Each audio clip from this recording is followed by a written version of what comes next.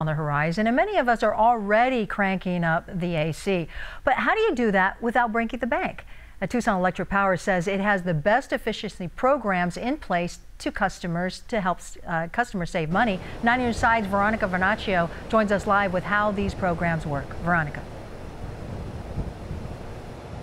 Val, from standing outside right now, I can tell you it is definitely feeling hot out here. And like you said, the closer we get more into those summer months, it's only going to get hotter. But Tucson Electric Power has those energy efficient programs that they say have been tested and filtered out to be the best ones to save customers money. Now, those include programmable thermostats, shade screens, strip curtains, and energy efficient light bulbs. TEP says each program is different and works depending on your home. So not everyone is going to work for every person, but they encourage people to join because it could save you money. We try and encourage our customers to learn more about how they use energy and encourage them to make use of this information because it really can have an impact on their electric bill.